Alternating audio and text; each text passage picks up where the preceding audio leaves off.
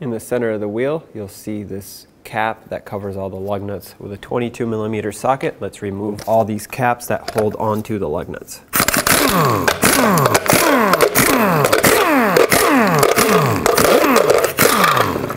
Now with the 22mm socket as well, go ahead and take off all 8 of your lug nuts, and then we'll take the wheel off.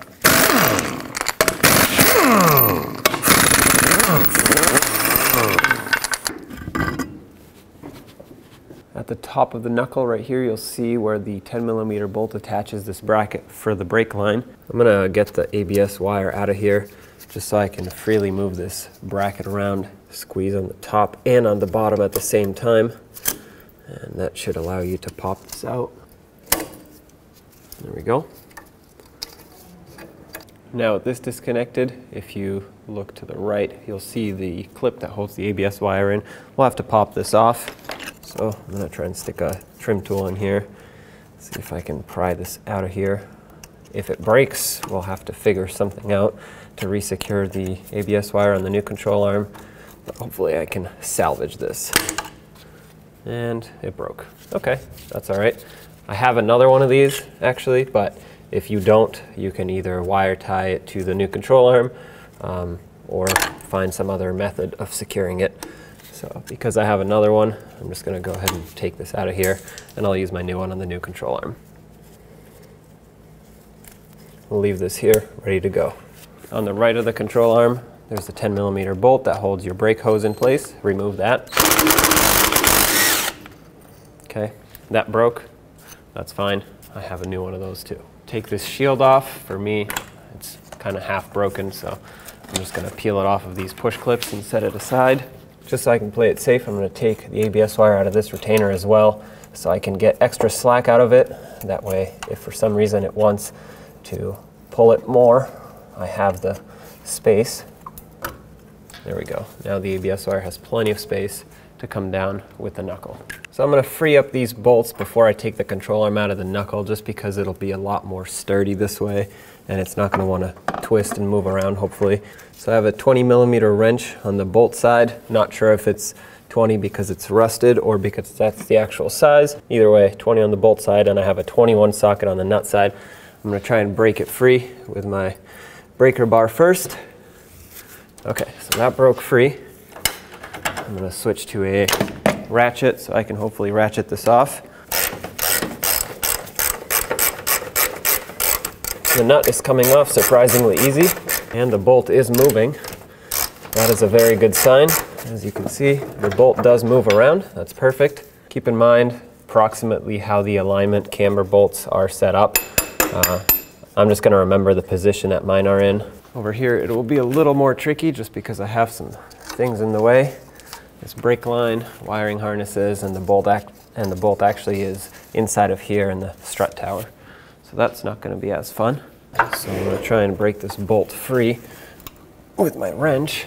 What I'm going to try to do is put a 3/8 21 socket on here so it fits, but I'm going to remove this bracket over here to make it fit better. 13mm socket, take this off. All right, now we have a lot more space to work here. All right, so I'm gonna try and break this thing free.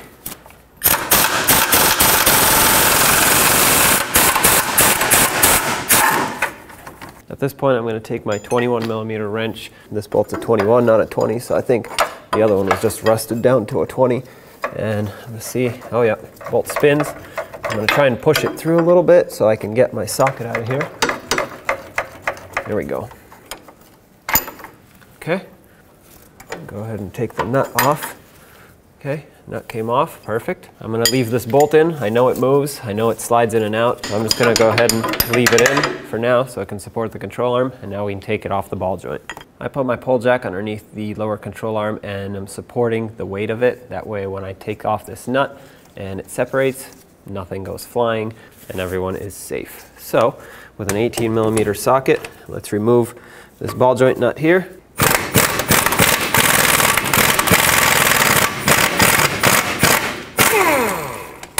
Okay, move your wires and hoses out of the way. That way you can hammer on here and break the ball joint free from the knuckle.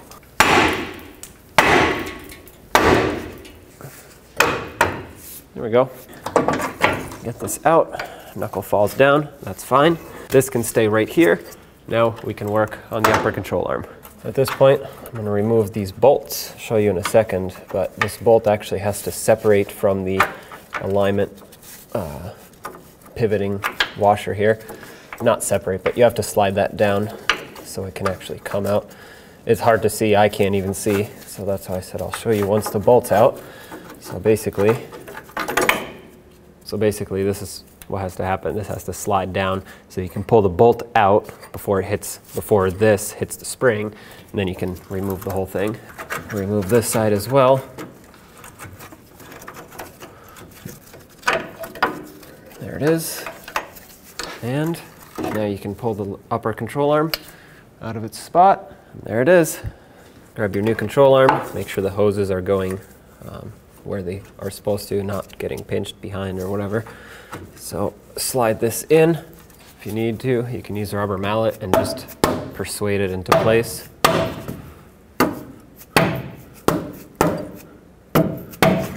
Okay, I think, yep, for me this bolt lines up, so I'm going to go ahead and put this one in. Now, before you put this in, if you still have your factory alignment tab in, just go ahead and pop this off. You can do this easily with a pry bar or screwdriver. And this is going to allow your alignment professional to line it up where it needs to be for the new control arm, because this is just here for the factory, for when they assemble everything. That way the factory doesn't have to do an alignment, it's already preset. So now you can put this in. There we go. I'm going to go ahead and put the nut on while I'm at it. Then we'll move to the front and do the same over there. I popped off the alignment tab for the front too, and I removed the plastic retainer. Now let's fish this bolt in. I'll quickly look through, make sure that this lines up. I don't think it lines up yet. If I look through the hole here, it doesn't line up yet, so I'm gonna give it a couple taps with the rubber mallet, and yep, now it lines up perfectly. Let's get this front bolt in here. Oh, there we go, finally. So that went in. I'm just going to double check that the alignment plate is in its spot, which it's not. So that's important. You want to make sure that it is. It's got this little pin here on the inside. It needs to line up with that.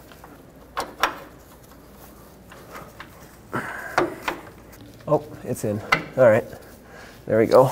So the alignment. Now get this outer one on. It will only fit one way because of the cutout on the bolt. Just make sure when you push this on that you don't push the whole bolt through. And after you're done with that, and now let's put on the mounting nut.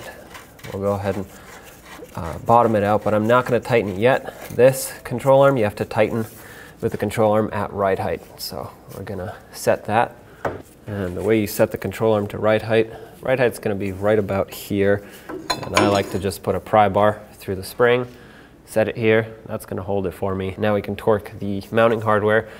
Keep in mind, again, like I said before, you still need an alignment, so just eyeball it to where it was before, and then go ahead and drive down to your local alignment shop. They'll do this for you. And I've kind of eyeballed both of them, so let's get these tight. I'm going to start with the rearward bolt. And now move to the front bolt.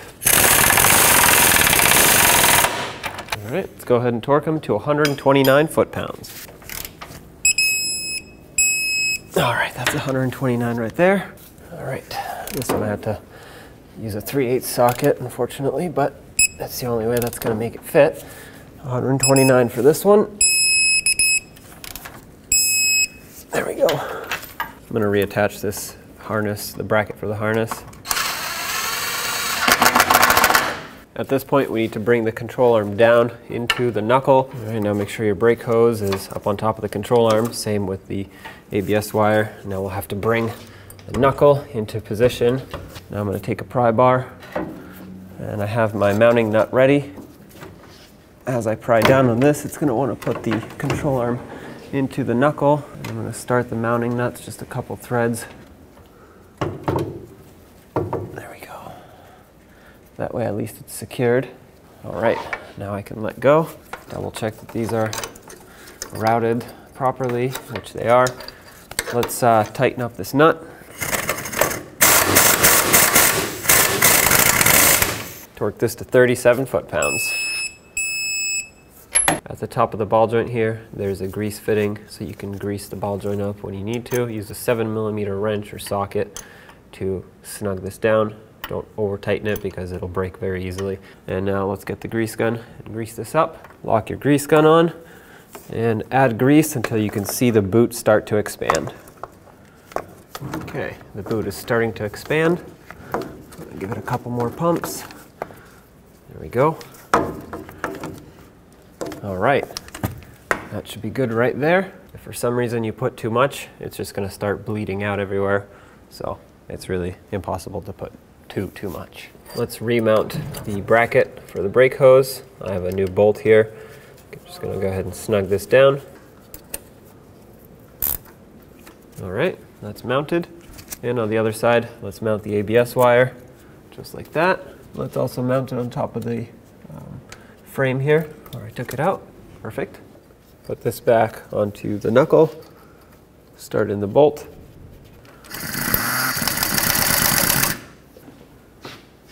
Just gonna secure this wire like this.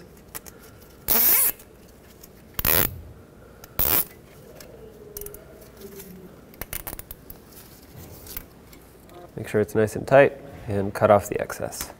Let's get the wheel back on. Start on all of your lug nuts, bottom them out, and then torque them to 140 foot-pounds.